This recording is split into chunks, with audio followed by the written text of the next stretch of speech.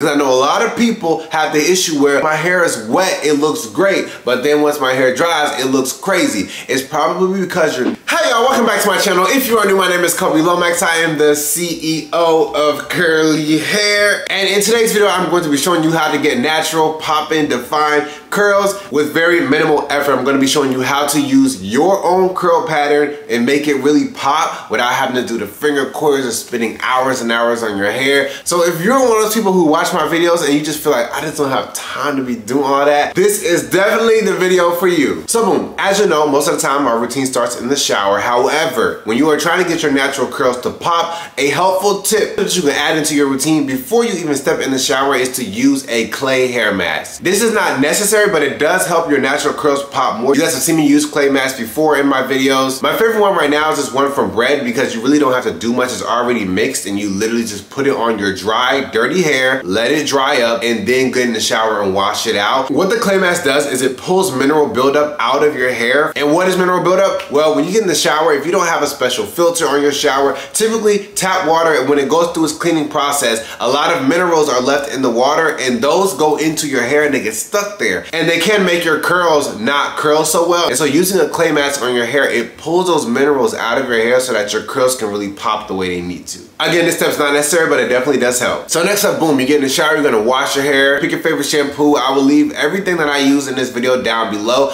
and they will be, if I can find them, affiliate links, which do support me and my channel. So thank you if you do choose to purchase anything that I talk about in this video. But so we start off with the shampoo, clean your hair. Make sure to really clean your scalp because having a fresh scalp is gonna help with your hair growth if you are trying to grow your hair, but also too, just for cleanliness reasons, you know what I'm saying? But you also wanna work the shampoo down the shafts of your hair because you really wanna get your hair nice and clean so that you have a fresh slate and so that your curls can just really do what they need to do, you know what I'm saying? Once you rinse the shampoo out, you can move straight to deep conditioner. Yes, you can skip conditioner, but I do not recommend you skip deep conditioner. It's just my personal philosophy. I use a hair mask or a deep conditioner every single time I wash my hair. I just feel like it's very important and y'all see the material.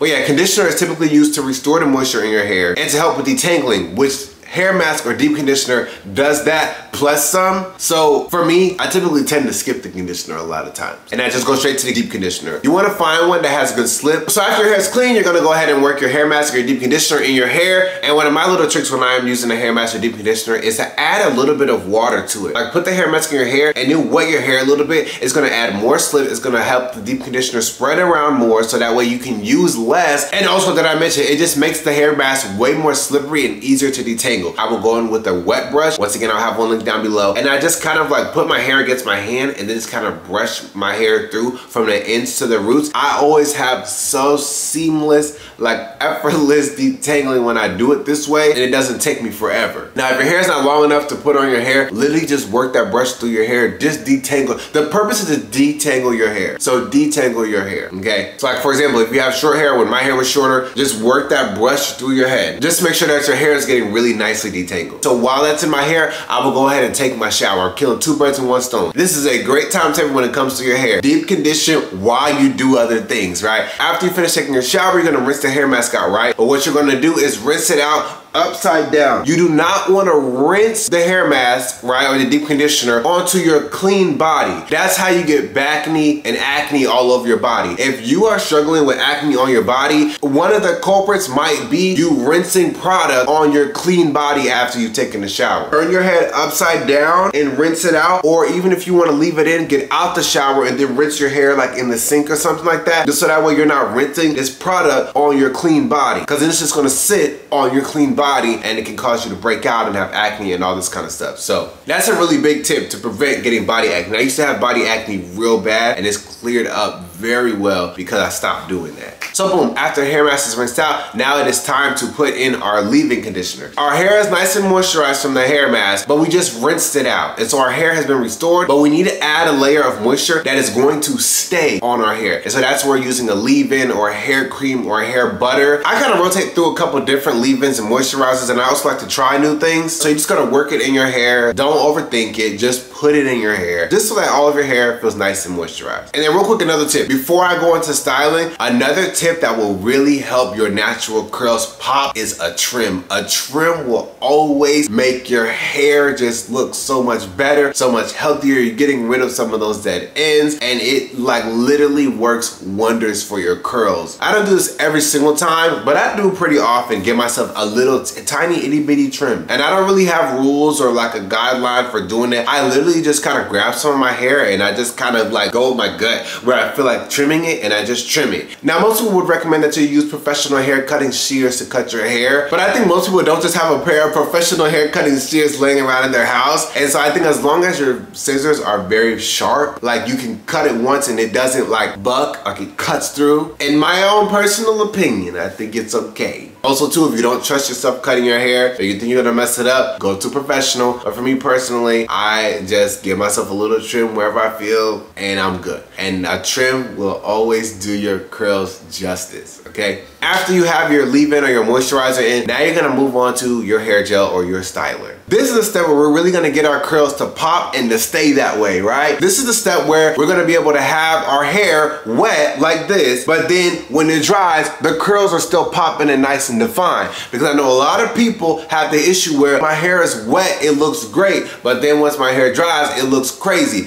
It's probably because you're not using a styler. A styler's purpose is to hold your style in place. Where if you're just using a leave-in or a moisturizer, or some people just using conditioner, the purpose of that product is not meant to hold your style in place. And so, yeah, while your hair is wet, it's cool, but then when your hair dries up, it's getting all frizzy because there was nothing to hold it in place. So boom, we move on to our gel. Y'all know my old faithful, the olive oil eco styler gel. I love it. It gives me good hold, it gives me good definition, and it allows me to just really like, I don't know, like mold my hair how I want it to. And so what I do is I just split my hair into sections and I just kind of work some in there. And this is the key with getting your natural curl pattern to pop. Cause y'all know a lot of times what I would do at this step is start doing the finger coils, right? But when we just want a quick, easy wash and go, don't want to do too much, we're on a time crunch and we just want to rock our natural curl pattern, what you are going to do is you're going to put the gel in there and then you're going to keep wetting your hair. The more you wet your hair, the more your curls are going to want to like form into their own way, but the gel is going to help them clump together so that way they look defined. This is literally how I get my natural curls to look like this. I work the product through my hair and I just keep adding water and keep adding water while my curls pop. And then what you can also do is kind of do like a scrunching motion. Don't be too rough with the scrunching because you do not want to disrupt the curl pattern, but at the same time, you want to help encourage the curls to curl up. After that, I literally just let my hair air dry for the most 90% of the time. Sometimes I like to diffuse my hair, but honestly, if I'm being realistic, a lot of times I do not be diffusing my hair. I don't be having time for that, you know what I'm saying? And so I just let my hair air dry, and it, you know, it takes hours, but I don't mind my hair being wet, you know, because it still looks fine. And right now it's summer and it's hot, so it's fine, but I know sometimes people say in the winter too, like, oh, you get a cold. I've never, ever